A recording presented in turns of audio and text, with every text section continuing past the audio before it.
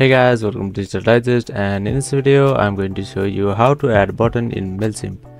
So that's really simple. Just go to mailchimp.com and log in with your account.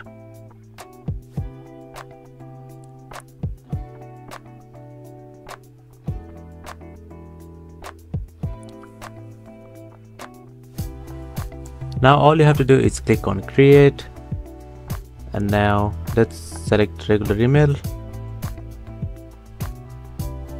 Select any template that you like. I'm just going to select this and click on edit, and on the left side you can see the button option. Click on there. That's it. Now you have to input the address that will link this button. So after that all you have to do is save and exit, then your button will be added in your Mailchimp. So thank you for watching this video, and I'll see you on the next one.